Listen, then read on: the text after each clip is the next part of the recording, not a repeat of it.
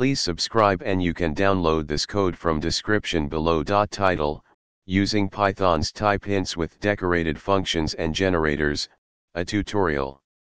Introduction.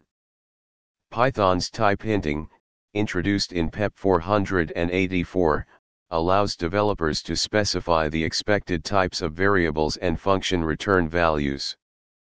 This feature enhances code readability and facilitates static analysis tools.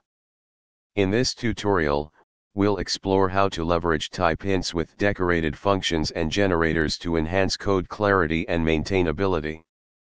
Prerequisites. Before diving into this tutorial, make sure you have a basic understanding of Python and are familiar with the concept of decorators and generators. Here, type_hint_decorator is a simple decorator that prints the result of the decorated function.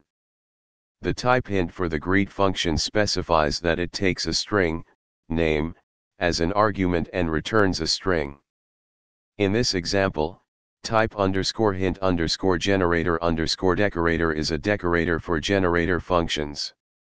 The count_up_ to generator produces numbers up to a specified limit, and the decorator prints each generated value.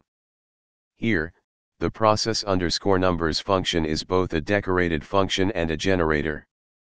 It doubles each number in the input list and prints the result. Conclusion.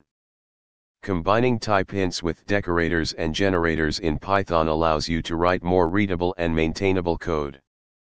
By providing clear annotations, you enhance the documentation and enable better tooling support.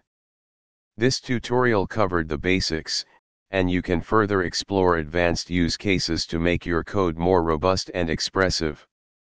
ChatGPT.